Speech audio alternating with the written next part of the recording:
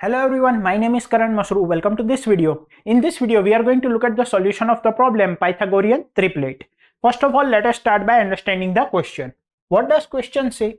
Given an array ARR of n integers, write a function that returns true if there is a triplet ABC from the array where A, B and C are on different indexes that satisfies A square plus B square is equal to C square. Otherwise return false. So basically what we need to tell is that we are given an array which has n elements. We need to tell whether a triplet exists such that it follows the Pythagorean formula or the Pythagoras theorem, that is a square sum of squares of two elements is equal to square of the third element or not. So even if there is one triplet, we need to return true. We just need to tell whether there exists such a triplet or not. If there are no such triplets, we will return false.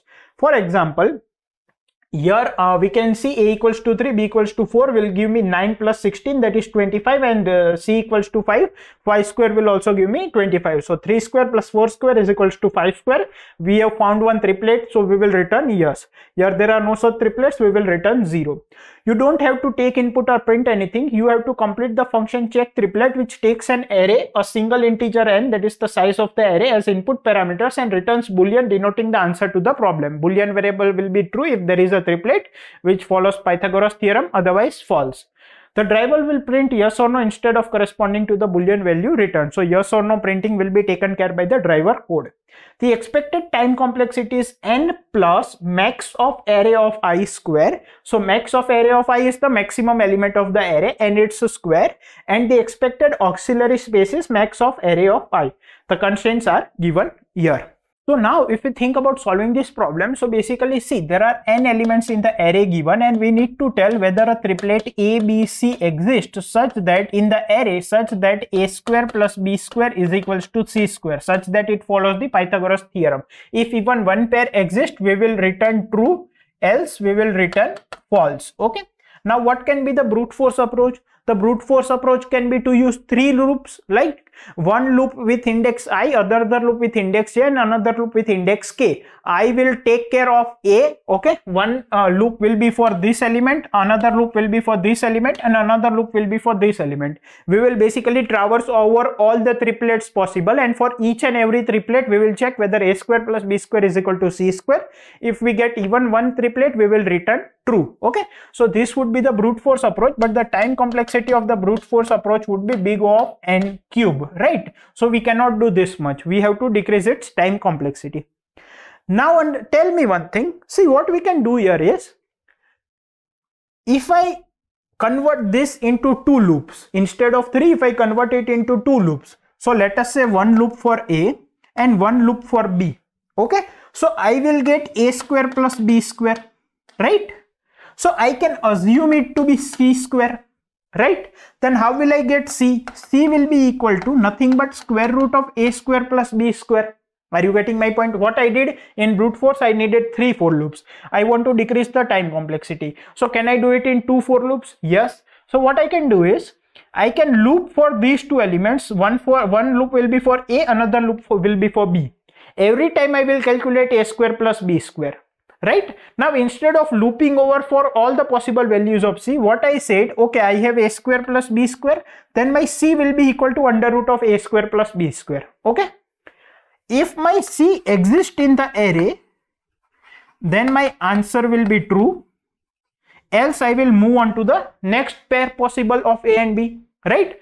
In brute force, we were checking using 3 for loops, all the possible values. Here what we did, we calculated A square plus B square, calculated C as under root of A square plus B square. Why?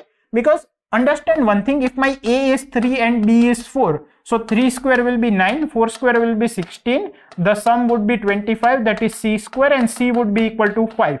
So now I need to check whether C equals to 5 is present in the array or not, instead of looping over all the values.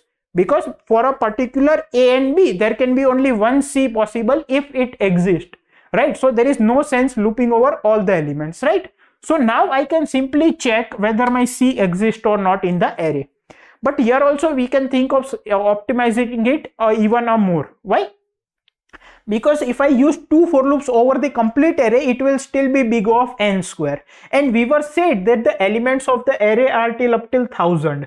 the array of I goes up till 1000, right? So what I can do is I can take a count array, let's say count array of size 1001, right? Then what I can do is I can store the frequencies of each element of the array in my count. So what I basically mean is I can say count of 3 equals to 4. What does this mean?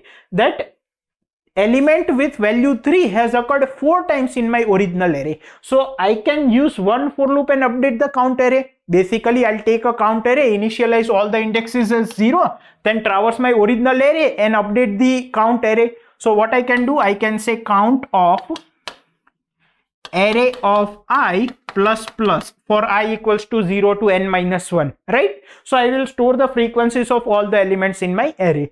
Now what I can do, see, suppose this is my count array with indexes 0, 1, 2, 3, 4, 5 and 6, okay, which basically represents the count of each element in the original array. Suppose my array is, let's say suppose the values in the array are between 0 to 6 only, okay. So let's say it is 1, 3, 3, 4, let's say 5, 6 and 2, okay, or let's say not 2 but 1. So what will be my count array? Count of 0 will be 0, count of 1 will be 2, count of 2 will be 0, count of 3 will be 2, count of 4 will be 1, 5 will be 1 and 6 will be 1, right? Now I can loop over this array. Okay, I can use 2 for loops. Why this will be more beneficial? Because here the size of the loop will be 1000, because the maximum value of any element is 1000, so the count array will be of 1000 size, whereas n was of size 10 to the power 5. Are you getting my point? N was the maximum size was 10 to the power 5 and the array of I maximum size is 1000.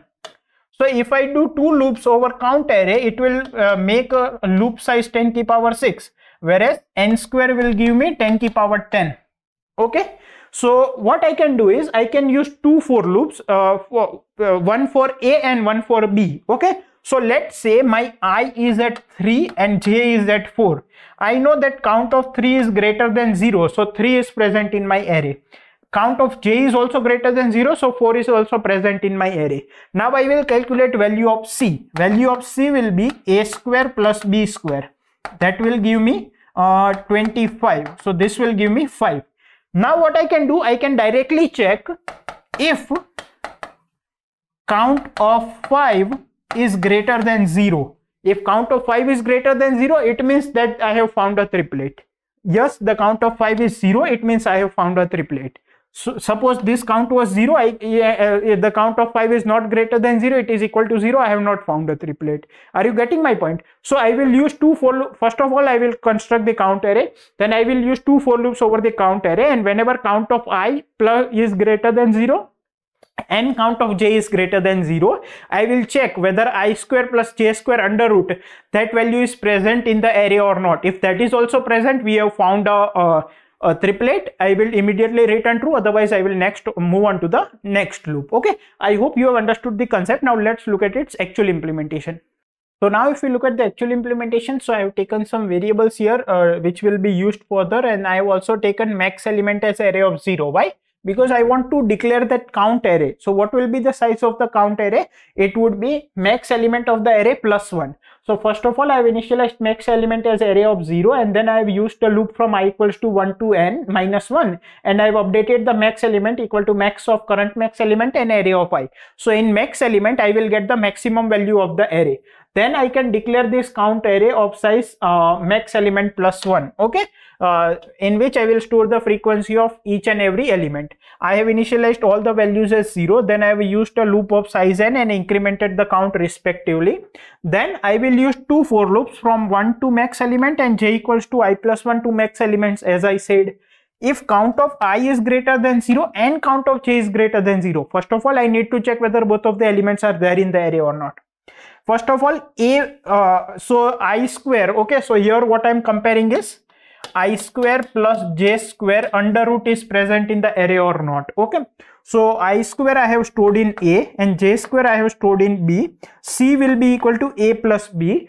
So C will be equal to I square plus J square. Okay, but I need under root of this. So D will be equal to square root of C. So D will be equal to square root of C, which is nothing but I square plus J square. Okay, so basically I am checking whether I square plus J square is equal to D square exist or not. Okay, so D is equal to square root of C. Now I again need to cross check whether D square is equal to C or not. Why? Because it might be possible that C is not a perfect square. Are you getting my point? So for example, let's say I is let's say 2 and J is let's say 3. So I square will be 4, J square will be 9. I square plus J square will be equal to 13, and their square root will return me what? It will return me 3. Are you getting my point? Because these are all integers. So D equal to square root of C, but C is not a perfect square. So if it is not a perfect square, there cannot be a Pythagoras triplet, right? So, but this will return me 3. So after calculating D, I will again cross check whether square of D is equals to C. So what I am checking here, my C is equals to 13, that is I square plus J square. My D equals to 3, that is a square root of C. Now I again cross check whether D square is equals to C. D square is 9 and C is 13. These are not equal. So this was not a perfect square. Instead, you can think if C is 25, D will be equal to 5 and D square will be equal to C, right? So this is a perfect square. So I am again cross checking if D square equals to C, and if the D this value is less than equal to max element, it should be within that range, and count of that element is greater than 0, then I have found a pair. So I will return true. If return true does not execute any time, then finally I will return false. What would be the time complexity?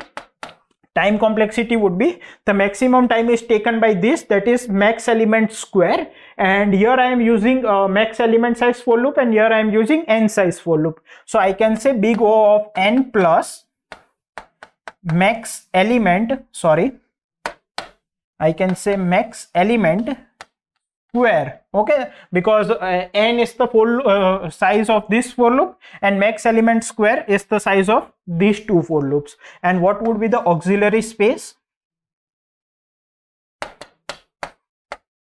The auxiliary space here would be big O of max element, right, which is the space occupied for this array.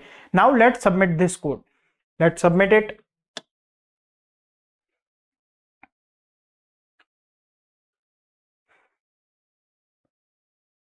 So we have solved this question successfully. I hope you have understood the solution completely. Thank you.